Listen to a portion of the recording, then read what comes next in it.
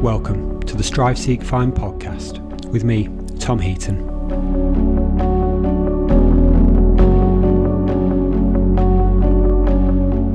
Let's run a little thought experiment.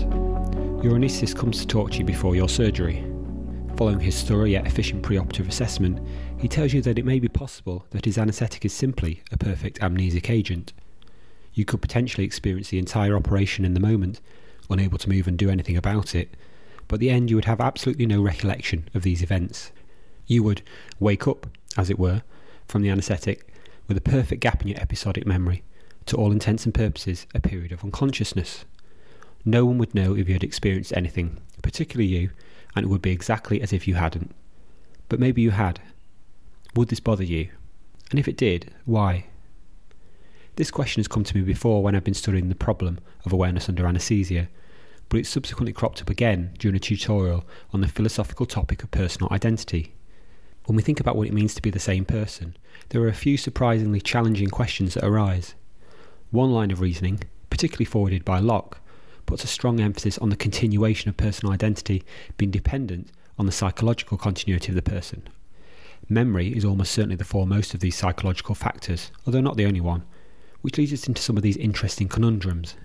If you have absolutely no psychological connection to the person that experienced the event, for example, absolutely no memory of it, did that happen to you or not?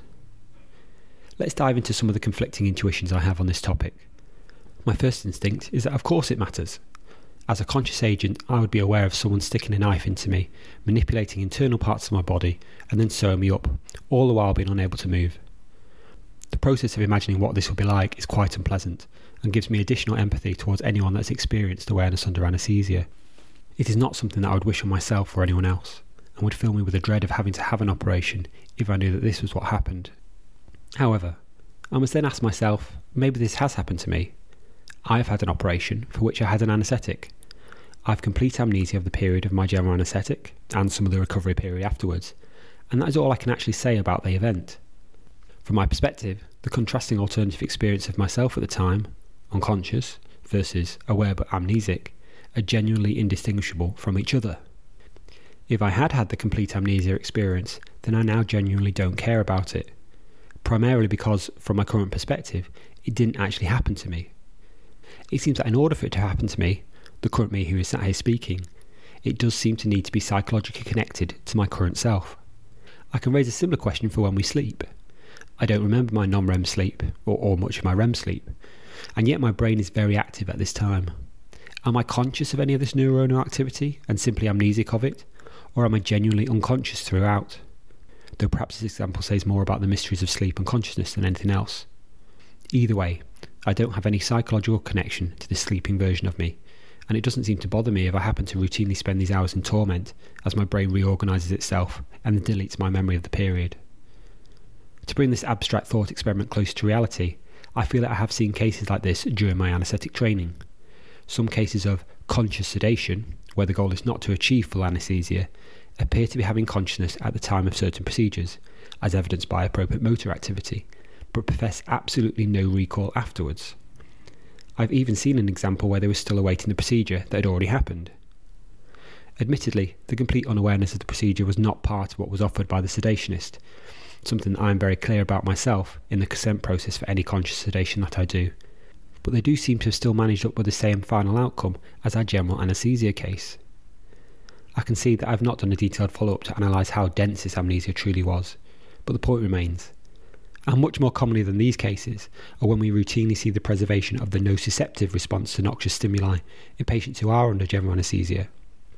It is only retrospectively that we can truly label these as nociception rather than pain, when we establish there was no conscious component to it. However, there is clearly a neurologically mediated physiological response going on here, which, if we are physicalists about the nature of consciousness, is all that consciousness really is. We are simply much more reassured that consciousness isn't present by the visible correlates of this, the absence of appropriate motor activity, the presence of associated EEG patterns, if we're monitoring these, and, the topic of this podcast, the lack of any recall after the event. Indeed, some motor reflexes appear to persist despite deep levels of anaesthesia, something that gave me quite a shock when I first started my anaesthetic training. Even now, I get a bit of a jump when I see an unexpected spike in my depth of anaesthesia monitoring, despite my confidence in the depth of anaesthesia that I have. This leaves the absence of a recall of the events as the gold standard of our anaesthetic, with a problematically retrospective nature to it. All of this brings me to a sense that, although we are pretty convinced that people are not conscious here, much of this is founded on these visible correlates. The biggest reassurance is the very reliable lack of recall, but this is identical in the two alternative situations initially described. This therefore brings me back to the relevance of the second question: should we care? When I think about this question, I get a very strange sense of time dependency to it. It is me when the event is in the future. I am concerned about what I will have to experience. But it is not me when the event has passed. I don't even know that anything has happened. My answer is therefore somewhat dependent on when you ask me, although I would still tend towards saying that it does matter. Even if the past me feels very separate from the current me, I can still imagine that his experience is an unpleasant one to go through, and I have some empathy with this stranger. This would seem to negate the argument of amnesia, given that someone has to go through the experience, even if that person doesn't really exist anymore after the event as the amnesia kicks in. In my mind, it is probably this factor that we need to weigh most strongly when we are considering this second question. Someone is suffering, and this seems ethically undesirable. To summarise, I think there are some fascinating questions thrown up by this thought experiment, highlighting some of the real complexities of consciousness, personal identity, memory, and the mysteries of anaesthesia. I am personally quite swayed by the importance of psychological continuity as a core part of our personal identity, and this has left me a bit puzzled over the significance of the different theoretical cases here. However, it seems clear that the presence of any consciousness during such an unpleasant event as surgery is highly undesirable, regardless of its duration or impermanence. Indeed, this is part of the brilliance of anaesthesia. It is a central part of our role as anaesthetists to be able to bring about this true unconsciousness, and it is clear that amnesia is not good enough, no matter how confident we could be with it. It seems a rare scenario when we'd be forced into this problem, but it should still remain a guiding principle to our clinical approach. Thank you for listening. To keep up to date and to follow my writings, subscribe to me on Substack, which is striveseekfind.substack.com, or follow me on X at 2striveseekfind.